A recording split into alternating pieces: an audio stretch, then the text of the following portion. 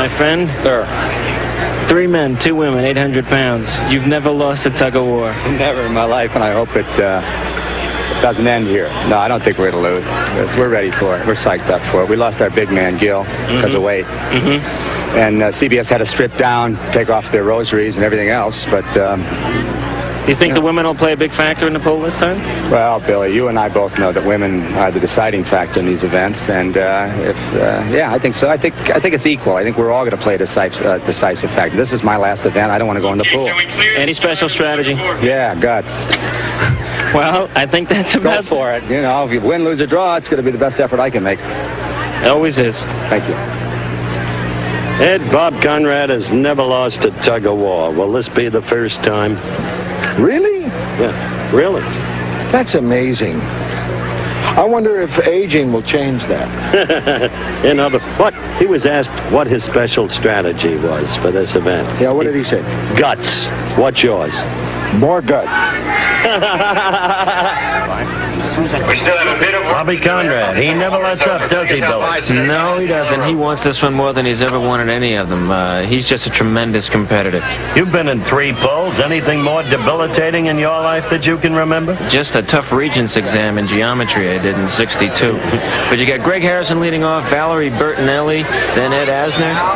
Harrison at 170, Bertinelli at 117, Asner, the ex-football player, at 215 pounds. Remember, they had a strip to make the weight. Judy Norton-Taylor at 116. Forget about Howard Hessman. He won't be pulling. I think that's all to the good for CBS. Well, he'll be cheering, and that'll help, too. And you'll have Al Williams, who's going to be the anchor man. At 189 pounds. The anchor man, usually regarded by the uninitiated as the key, but is he as important, really, as the lead man, Billy? Well, I don't know. I think it's the lead man is real important, but I think if you got a big man at the end, it's tougher to pull a big man a longer distance.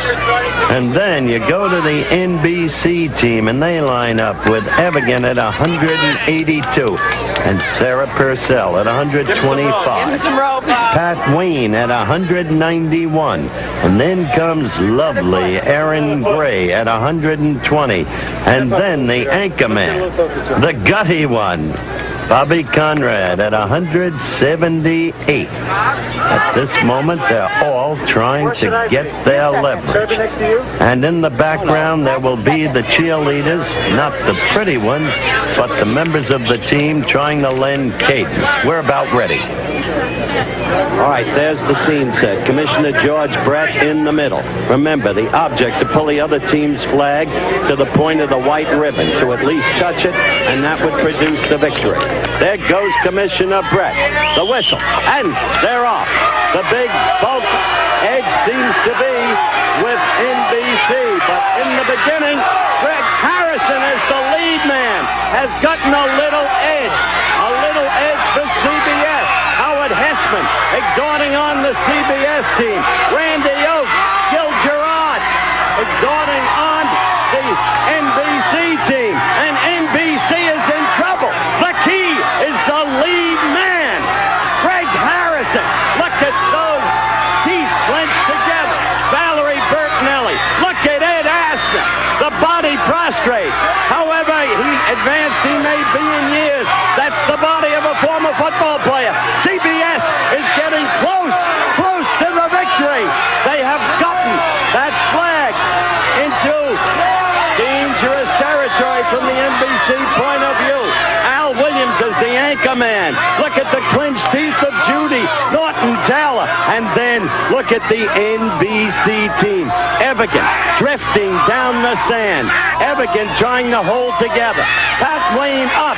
And suddenly the tide turns and NBC has gotten new leverage. Pat Wayne got to his feet. Normally a dangerous tack, but he got them new leverage. And look at Gil Gerard. Now CBS appears to be done in. A spectacular change in the flow of events. Shifting tides of fortune. And it's CBS that's now in peril. Back there are Erin Gray and Sarah Purcell and the ever-present captain, the veteran Bob Conrad. But look at this. Evigan gets to his feet. Now, they did it. Evigan got to his feet and did it. And he lies there in a state of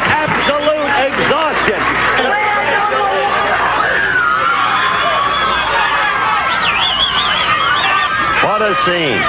The jubilation among the NBC group.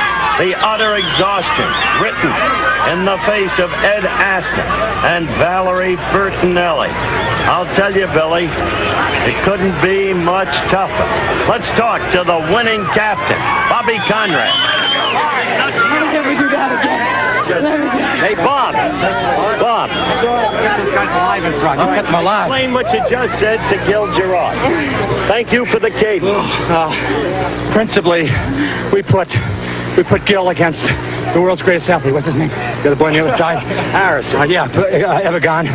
And he just powered through, and we put Pat behind that. And then we had a cadence. And we got the cadence was set by Gil, but we also got it from Melissa. We also got it from Randy. The thing is, you must have a cadence. You must have energy in a team. And it was pull, and they had more weight. Even when they took all their little stuff off, the mazzuzas and everything else. Well, in the meantime, let me tell you this. The girls were critical. Tremendous effort from Sarah and Erin. I know. You know why? Because Erin and I were back there on several occasions. We got married to each other. I said, excuse me, but pull! No, that's great. I love it. It's a great way to... I want to thank this great team and all the other teams and certainly the American public. And whatever you buy, we're giving you. If you think it's easy, do it at the next picnic. All right, anything to say, Billy, to the great veteran as he leaves? As a friend and a competitor. I love you. You know I'm not that macho. Only you know for sure. I have to ask you a Purcell question. Yes. Are you going to retire? Or are you going to pull in Ali and come back? Only if I grow. I think we're both with a lot of time. I think so. All right, let's talk to the losing captain. Let's go over to Ed Asner, who gave it all he had. You see them embracing one another. Ed, believe me. Ed, Allen. in the early going, in the shifting tides of fortune, it looked like you had them. You had them in trouble. Suddenly the tide turned. Tough, wasn't it? I never saw a thing. Don't ask me. You remember anything? No. I just couldn't get my feet to working. So that if we ever had slack, I couldn't let my feet take over, so I could use my hands to funnel it back, the slack. I don't even know if there was slack, but that would have helped the anchorman, and it would have helped Greg. Well, I'll tell you, it was a tremendous effort by your team all the way. I hope you enjoyed it. I love my team. I'll go with them anyway. I'll go to hell for them.